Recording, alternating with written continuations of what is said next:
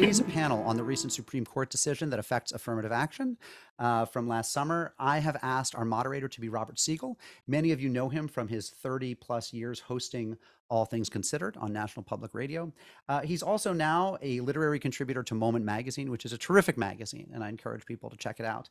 We're so happy that Robert Siegel has agreed to moderate today's discussion. In alphabetical order, the discussants will be Emily Bazelon, who's a staff writer for the New York Times Magazine. She is also the Truman Capote Fellow at Yale Law School, of which she's a graduate. J. Caspian Kang is a staff writer for The New Yorker and the author of the book, The Loneliest American.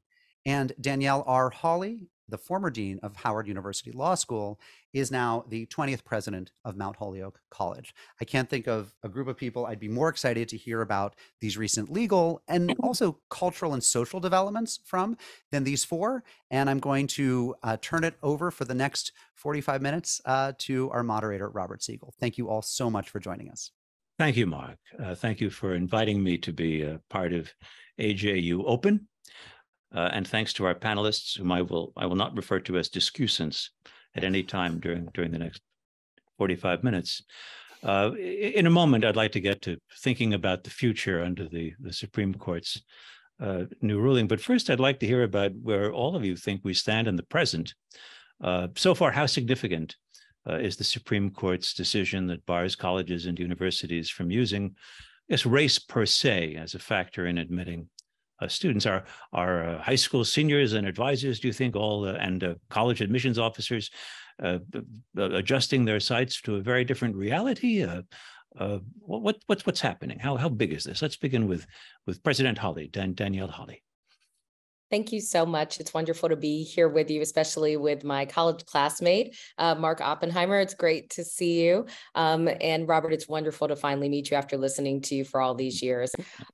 So where are we now? I think, this opinion obviously affects a number of colleges and universities, but I do want to be clear that most colleges and universities in the United States are not selective colleges and universities. So almost 4,000 colleges and universities in the United States, a small percentage of them are what we would call selective, like Harvard, University of North Carolina, Mount Holyoke. Those are the schools that we're thinking about when we think about these decisions. So many people in the United States won't be affected by this decision, but we do know that many of our most important leaders in the United States and around the world graduate from America's selective colleges and universities. So in that way, it will have, I think, a significant impact on American life.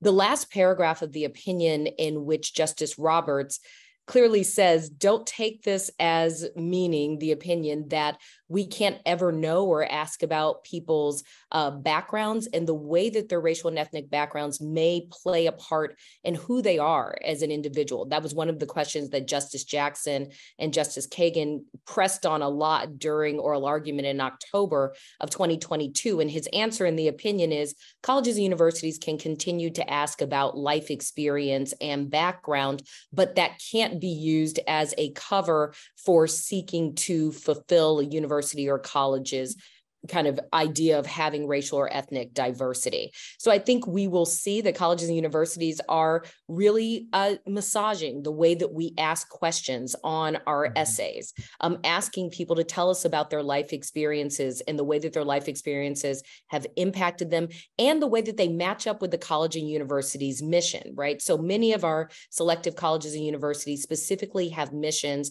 that would tell them that racial and ethnic diversity, social justice, racial justice, et cetera, are important, and having those colleges ask candidates specifically about mission-related activities also. Danielle Holley, thank you very much. J. Caspian Kang, how do you describe where we are now? Well, I think I would echo a lot of what Danielle said in terms of the place where these selective colleges are. I think that a lot of them have been preparing for this for years. And so I don't think that it came as any surprise that once the composition of the Supreme Court became what it was, that this type of decision would come down. And so everything from sort of regulating whether students have to take the SAT or not, or the way in which they are answering essays, the way in which different things are weighted, all this has been preparation for this type of decision. And so I don't think in terms of having a seismic impact, I don't think it'll be like in California when California eliminated race-based preferences, and that you saw a massive drop at the flagship UCs, whether UCLA or Cal. Like, I don't think that type of drop will happen. Maybe it'll happen at some schools, but not at most of these selective schools. The thing that people are waiting for is how broad this decision is actually going to be, and what the legal activists that, like Edward Bloom, who brought this case, what they're going to do next. There's a lot of sort of, I don't think it's fire yet, but I would say it's certainly smoke, right, about places that they're going to look at next. And I don't think these are all just places in academia. These are places in nonprofit organizations. They're looking at sort of executive boards, these types of places to see. And, I interviewed Edward Bloom many years ago when I was writing a article for the New York Times. He was sort of staying at this very idyllic place on the coast in Rockland, Maine. And he's actually, I don't know, when I meet these conservative legal activists, they're generally very polite, and very nice. So, I would say it was a pleasant afternoon. But, I asked him, I was like, well, what's the plan? Like, I don't think you only care about college admissions at Harvard, right? And he just basically, and he said this to other people as well. He just says, I just think everywhere in America, there should never be a racial preference at all, right? And so my plan is to eliminate them everywhere. And so, when somebody is so forward about that type of objective, then you do want, and he has this huge success under his belt now, you do wonder what's coming next. And I don't think that this is by any means the end of his legal crusade. J. Caspian Kang, thank you. Emily Bazelon, what's the status quo?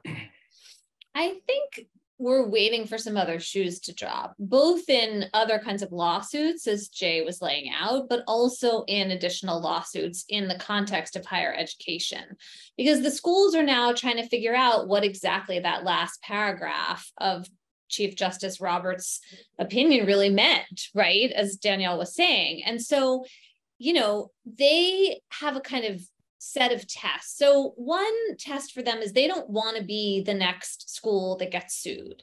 And one way to not be that school is to have their numbers change in some way that demonstrates that they're doing something different in the next year. At the same time, if they really believe in access to higher education that, pulls in different racial minorities, if they really believe in that mission, there are ways to achieve that goal that lie outside of formal race-based preferences. I mean, Jay was talking about the UC schools, and he is exactly right about the impact that banning affirmative action had in California initially. But the numbers of Black and Hispanic students have come back up in California at those schools because they have figured out ways to, and I should say they haven't gone entirely back up, but they've come a large part of the way back up. And that's because in California, they give some admissions preference to the kids who are the top of their high school all across the state. That has been a way that other states like Texas, some quite conservative states, have also continued to have racial diversity. Another big part of this picture is class-based diversity. If you look at geography and then family wealth, you can do a pretty good job of having both many more low-income students who get admitted and also relatively strong percentages of Black and Hispanic students. But that would, if you really are going to increase the number of low-income kids at these top schools, you're going to change what those schools feel like and the level of privilege they reflect. And I think thus far, the schools have found that to be both a kind of threatening proposition and one that they're drawn to. Like, they talk about wanting that, but then I think they're wary of that for a variety of reasons we can get into. And so I'm really curious about how much socioeconomic diversity we're going to see next in response to this decision. Many people, it seemed, when the Supreme Court released its ruling, read into Justice Roberts the elevation of the personal essay, the college essay, into the loophole, and that this would be the way in which the student could describe him or herself as someone for whom their racial identity was important in some way, perhaps inspirationally so, perhaps as a challenge they'd faced. There was an article recently in the New York Times Magazine by your colleague Jess Chung, who quoted an admissions officer saying, "Diversity is out, adversity is in." has the college essay been elevated to some new appearance, or as Emily says, Danielle, are colleges sort of obliged to admit fewer minority students to show that they've read the ruling?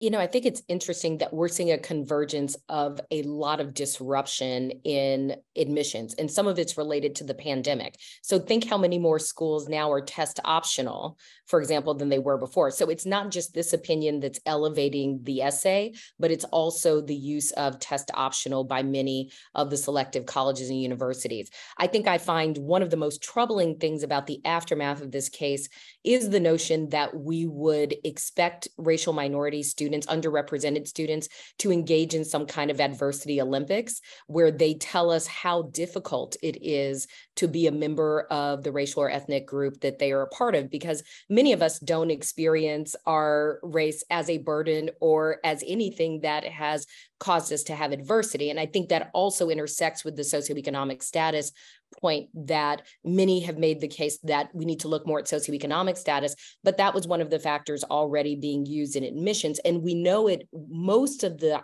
most highly selective colleges and universities like Harvard, many of the racial minority students who are there, the Black and Latinx students who are there, are actually not members of low socioeconomic status groups because of the significant residential segregation and the terrible plight of many of our public schools. Many of the Black and brown students who attend the most highly selective colleges and universities are middle class and upper middle class students, because that is the kind of support, et cetera, that's needed to be able to gain admission. Not that there are not low income students in those groups, but I think, you know, kind of matching up race with adversity, or expecting that all of our Black and brown students would also be low socioeconomic status, I think is a really troubling thing that the Supreme Court actually said itself in the Fisher case only 7 years ago. They said the problem is, depending on socioeconomic status, is that you are going to send the message that Black and brown people in the space shouldn't exist unless they are overcoming some kind of adversity or come from low socioeconomic status background.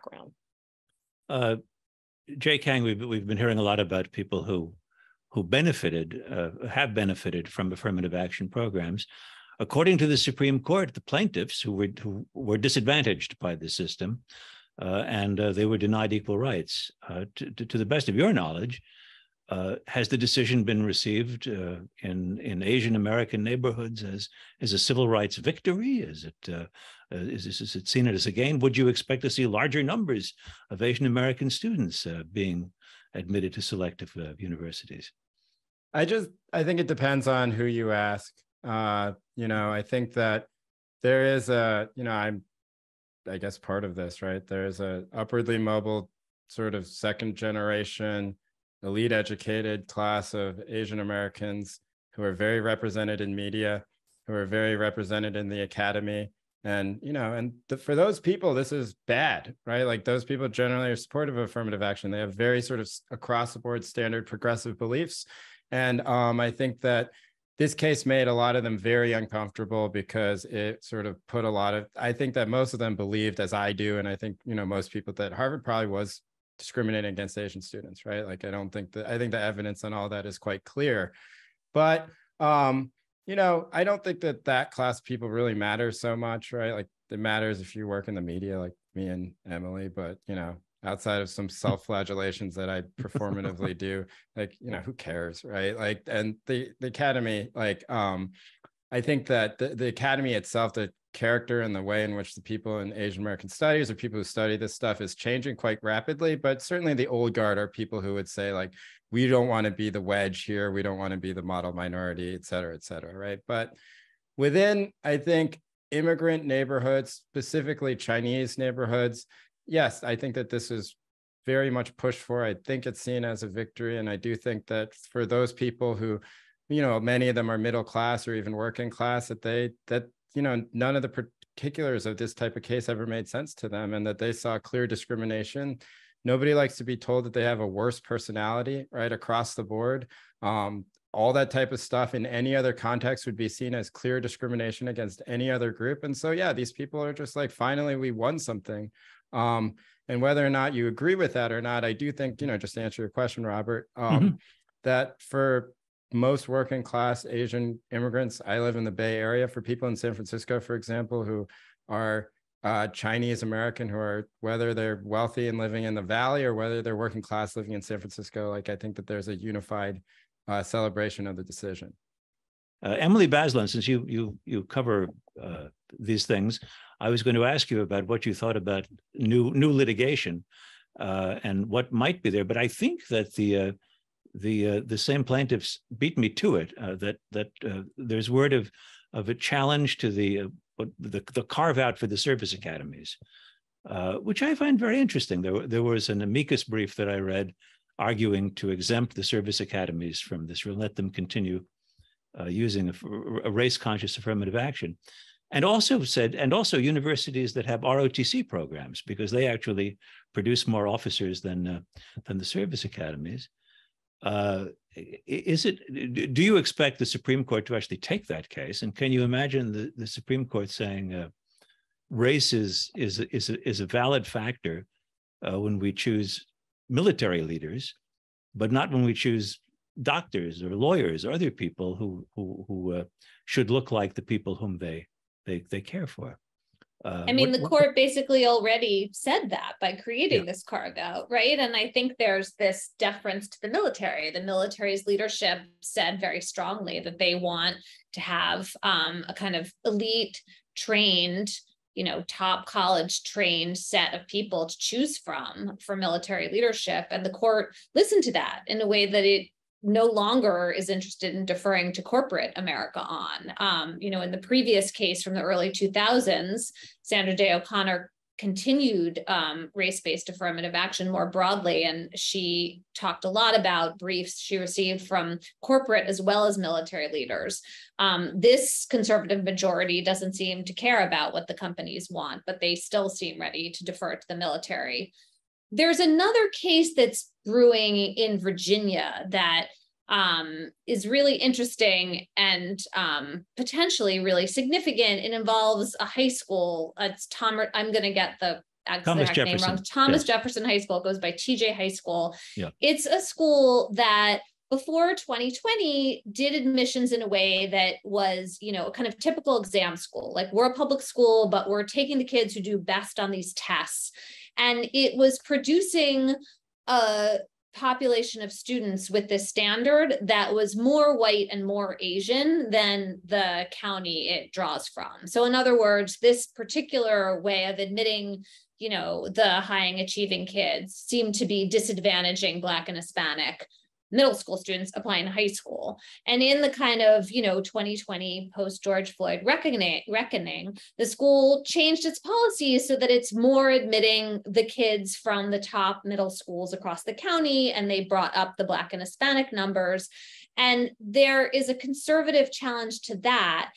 And if you think about the implications of saying that a school cannot change its admissions criteria, it was sort of cement and freeze into place one set of admission standards, as opposed to allowing for any kind of play in the joints or change that might have a beneficial effect for the Black and Hispanic applicants.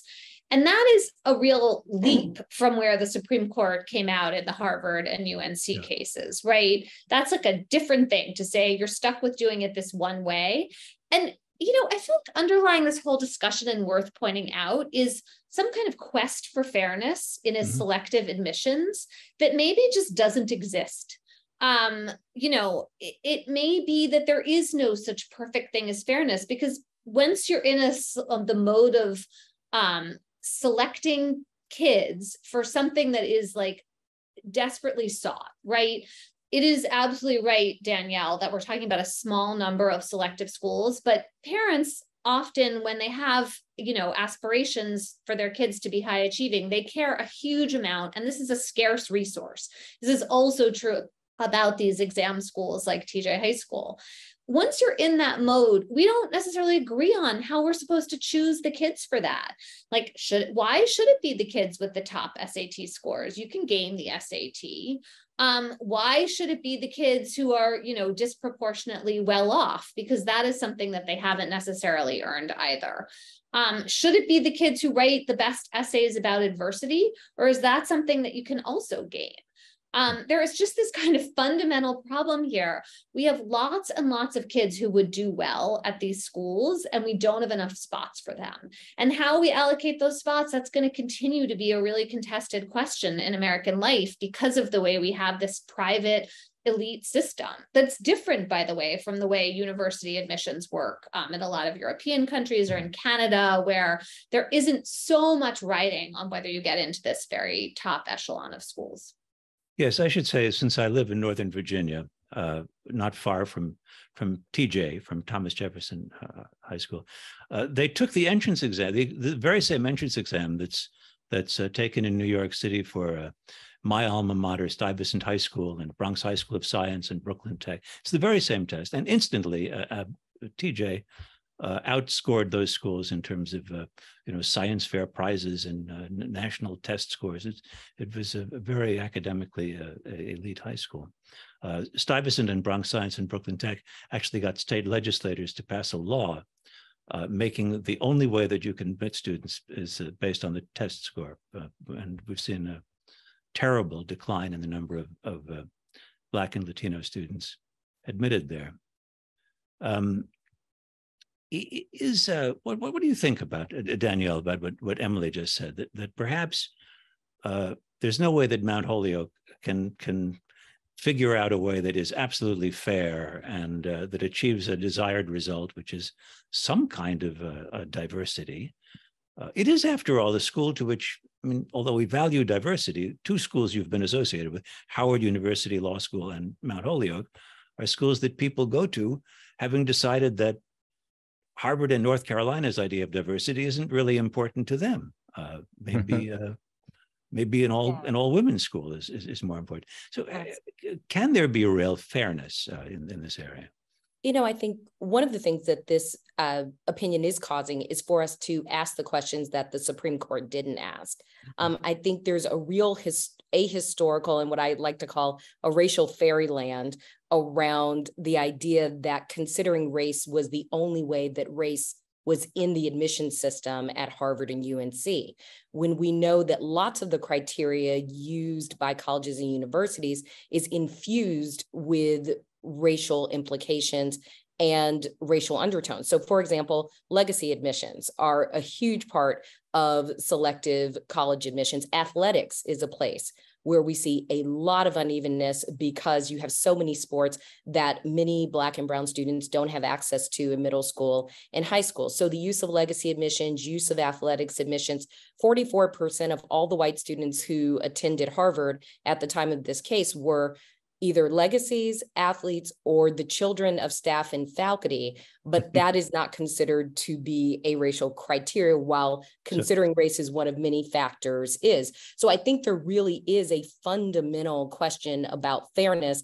But I think when we ask, why should a admissions test be the criteria for constructing a high school class or constructing a college or university class? Is what we want people to do when they graduate from high school take more standardized tests? Or are we asking about what are we really wanting in the educational environment?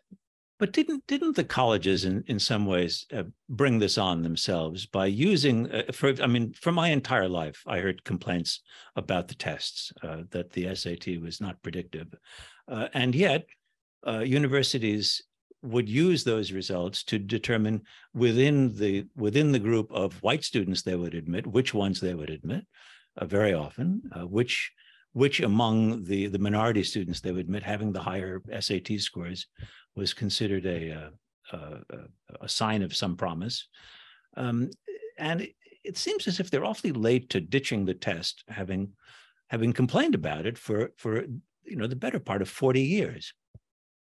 Yeah, US News is a huge part of this. Any ranking system is a huge part of this. People want to be able to say, we're the #1 liberal arts college, we're the #1 university. And how can you judge that? They will look at standardized tests and GPA. So I think, yes, absolutely, the colleges and universities have fed this by using criteria that they know has racialized implications, and they don't want to abandon it because it has implications for donors. It has implications for how they are considered to be publicly in the world.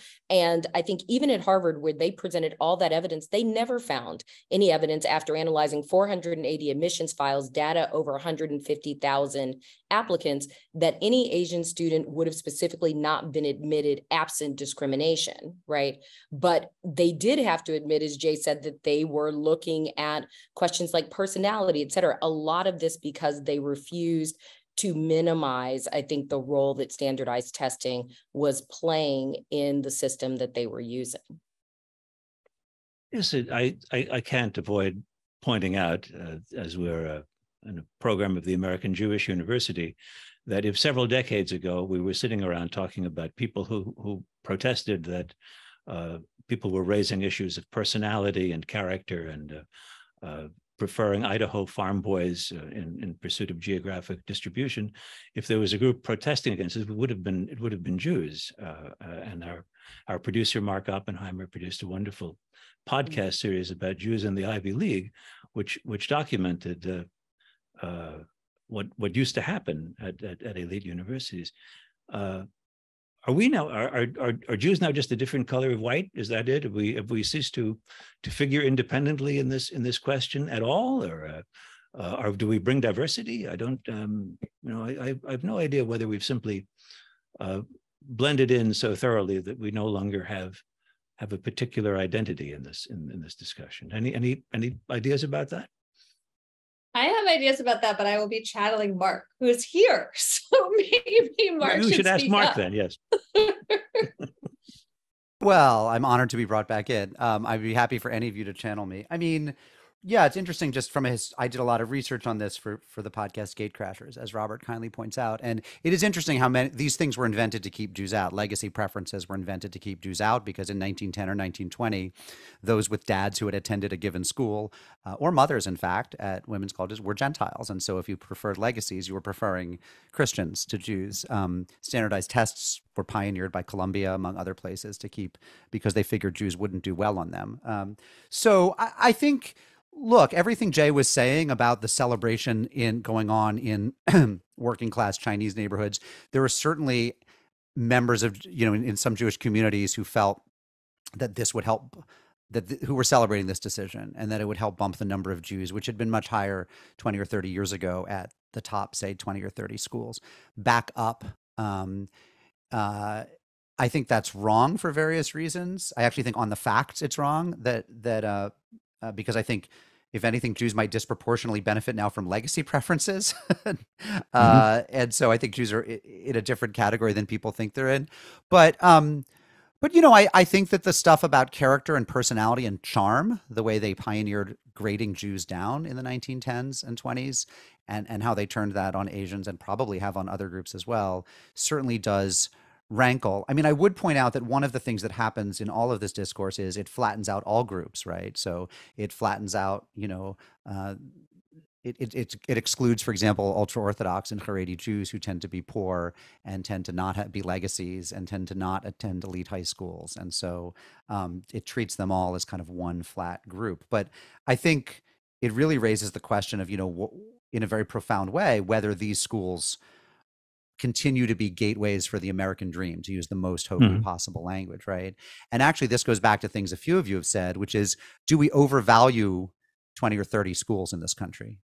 I mean, the American population has tripled in the past century. Have we tripled the number of schools that we think are elite places? And do we just simply not recognize how many non-elite schools actually give terrific educations? As Robert said, in other countries, people it tends not to be the same gateway in many countries to go to one of several places. So I don't know. I'd be curious to hear from all of you, like in your own college choices when you were teenagers, or when you're counseling young people now.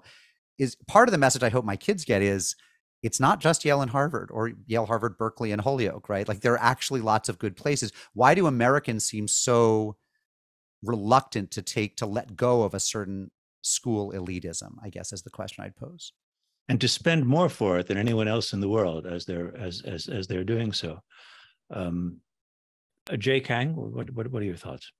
Well, I think the answer is just that the people who have influence in these types of decisions all went to the same schools. Mhm. And I don't know, I imagine most of the people on this call went to the same schools. And, I worked with Emily at the New York Times, and now I work at the New Yorker, and everyone went to Harvard, Yale, or Stanford across the board. And I went to Bowdoin. Didn't they sneak you in, Jay? The Bowdoin cows. Yeah, I went to Bowdoin, and then when I worked at the New Yorker in 2014, one of the editors also went to Bowdoin. I would just be like, yeah, it's weird. We're kind of like the least prestigious people here, So, and people can give whatever platitudes they want to a sense of egalitarianism, but it's anyone with children will understand that people get very protective about those types of privileges and passing them on to their children. And so I don't think it's so complicated, the question of why these types of places persist. It's because people want to maintain the privileges that they had. That's why I do think that some of these schools will probably get rid of legacy admissions in the same way that Wesleyan just got rid of legacy admissions. But I think that they'll probably backdoor it in a type of way that, it'll sort of be like, okay, we didn't do it, but we're going to do it. But when I've thought about this for the past few years, I always sort of conclude with the same thing, which is that the example I'll just give is that, the university, I live in Berkeley, the University of California is a very prestigious school, right? But a large percentage of those students at UC in the undergrad came through a program in which community college students can all transfer into UC schools if they have not that difficult to maintain type of grade point average. And what that means is that there's a lot of diversity at Cal that is not just racial diversity, it's socioeconomic diversity. And it's also, I don't think people don't think about it this way, but it's people who are older, right? People who had a different path through education than sort of killing themselves between the age of 14 and 18 to make sure that they could get into whatever schools that they wanted to go. And when I've thought about this in a broad way, it seems like that type of system is one that we should normalize much more, right? It's that type of path through education is one that would have, just speaking personally, would have benefited me. I was a terrible high school student for 2 years because dealing with all sorts of, problems that are not big problems in retrospect, but at the time felt very big to me, and that sort of limited where I wanted to go. But, like I did well in my SATs, so it was fine. I could get into like one of these exclusive liberal arts colleges, but it was a terrible place for me to go to, and I was tracked into it. It probably should have just started college at the age of 21. I think there are a lot of people who are like that. And that when you take the issue of class into consideration and people who have to work, for example, in high school, people who have to help provide for their families, it's much harder for those students to become the type of applicants that a school like Harvard wants. And if these schools really are serious about what they say about promoting some sort of diversity, giving people an equal chance and not just being a place where, like at Harvard, there are just as many students from the 0.1%, not just the 1%, just as many students from 0.1% at Harvard than there are from the entire bottom 20% of income earners in college. It's crazy, 0.1% is like millions of dollars a year. That if they're serious about it, then they should think about stuff like that. But, I'm very skeptical that they ever will, because, the point of it is that like Jared Kushner, everyone makes fun of him for, oh, he didn't deserve to go to Harvard. Harvard exists so Jared Kushner can go to Harvard, right? Like that's why it exists.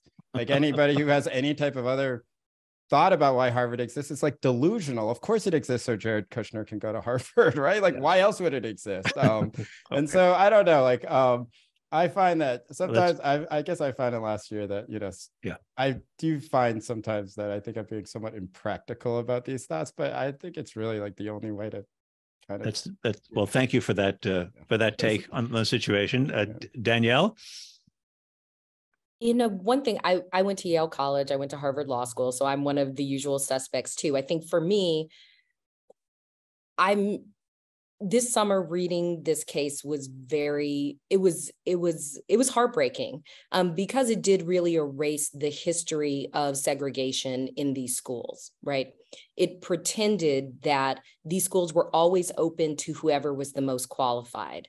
My mother was born in 1945 in Galveston, Texas. When she applied to schools, and this is my mother, not my grandmother or great-grandmother, she was denied the ability to be admitted solely because of her race, not as a factor, but solely because of her race. And at Yale, she wouldn't have been able to attend because she was a woman.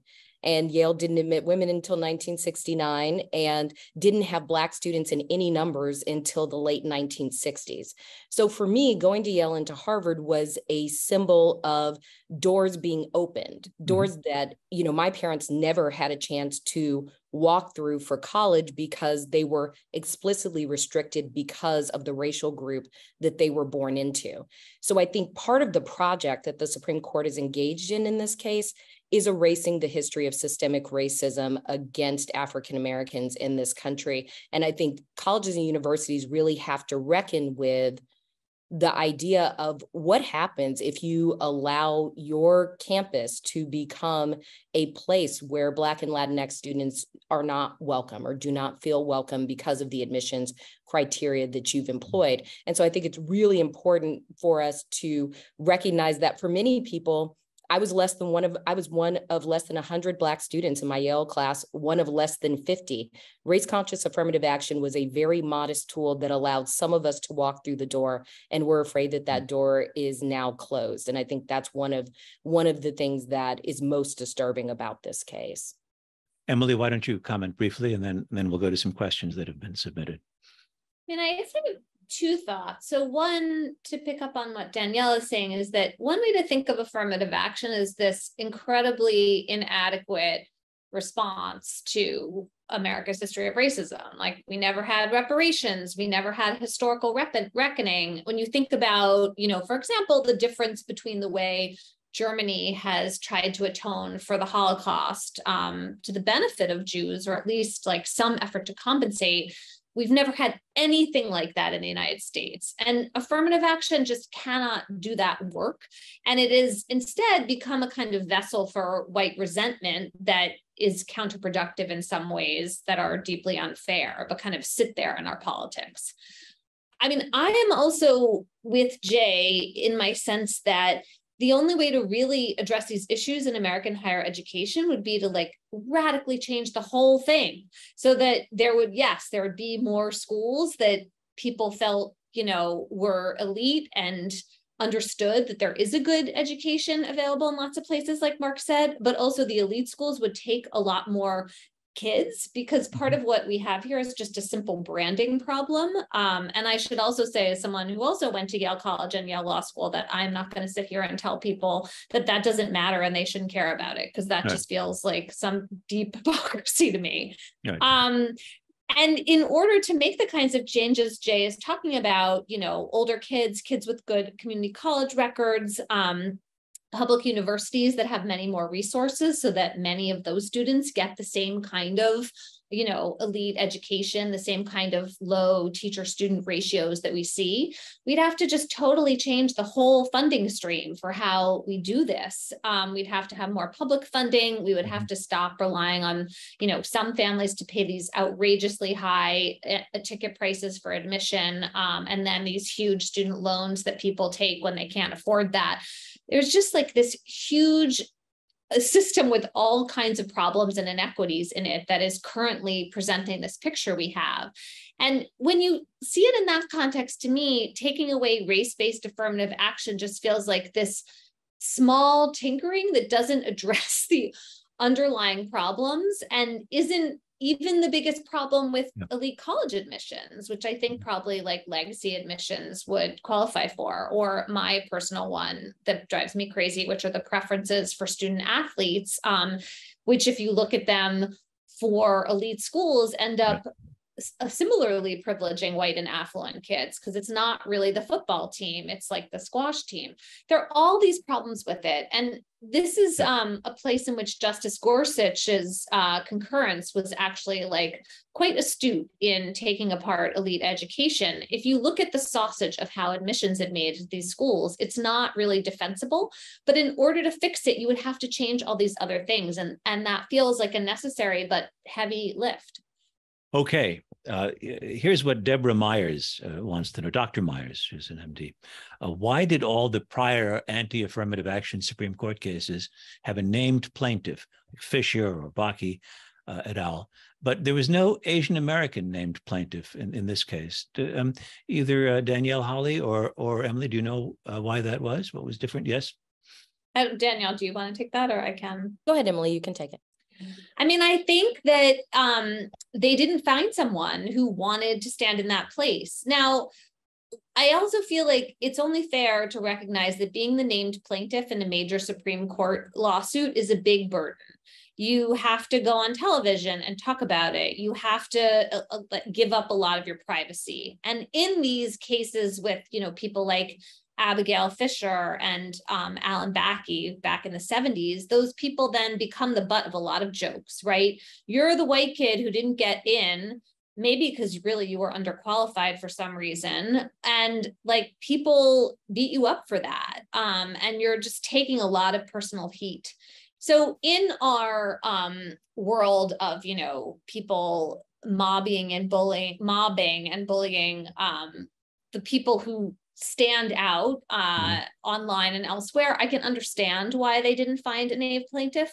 I am, however, also suspicious of this group that Edward Bloom created, Students for Fair Admissions, because they have claimed to have thousands of members across the country, but I've never seen them really substantiate that claim. And so I do think there is this question about whether that group really had standing to sue and who really, other than Bloom, was standing behind it. At the same time, I understand why an individual person didn't want to be a vector for all of the heat that was going to come their way. And I think Ed Bloom learned the lessons of Cheryl Hopwood, and Abigail Fisher, which is that when you put an individual's application file to the test, they claim that they were not admitted solely because of their race, because race was a consideration, and it just turns out to be false, right? They've been unable to establish that that was really the reason. It was really something in that applicant's own record. And I think, again, we saw a lack of trial evidence, and the district courts in both cases in SSFA just found that there was no evidence, that they could not pick out a single file. So I think he probably looked for plaintiffs that would stand up to the scrutiny, and it's very hard to find them. And there was a lack of current Asian students to testify at the Harvard trial and at the UNC trial, but especially I think a lack of that at the Harvard trial. Yeah, I asked him that question specifically. He said it was because he didn't want anyone to go through what Abigail Fisher had gone through. That was his answer. Yeah. Here's a question from Jack Wasserman. Has DEI, that is diversity, equity, inclusiveness, has it become an ever destructive and invasive virus in academia? Danielle, Holley, do you agree with that? I'm obviously the wrong person to ask this question, because my whole career is built on the idea that that academia that looks like America is academia that supports democracy and supports what universities are meant to do. I think when we ask these questions about race-conscious affirmative action, we need to step back and say, what is a university really here to do? What is a college here to do? And it's here to prepare people both for work, but also to live in the world and be great citizens of the United States and around the world. I think it's very hard to do that in racial isolation.